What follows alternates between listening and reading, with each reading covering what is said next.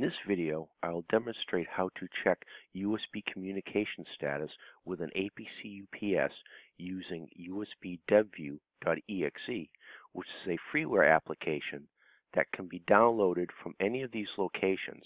For this demonstration, I downloaded from nersoft.net. First, launch USBdeview, go to Options, deselect Display Disconnected Devices. You will now only see the devices that are connected and communicating with your computer system. In this list, you should see American Power Conversion USB UPS. To save this information to share with Schneider Electric technical support, select All, go to Save Selected Items. You can save this text file to anywhere on your computer. For this demonstration, I will be saving to C temp files.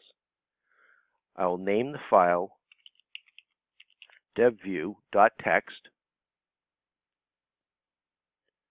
save the file. I can now share that text file with Schneider Electric technical support. Thank you for watching. I hope this video has been helpful.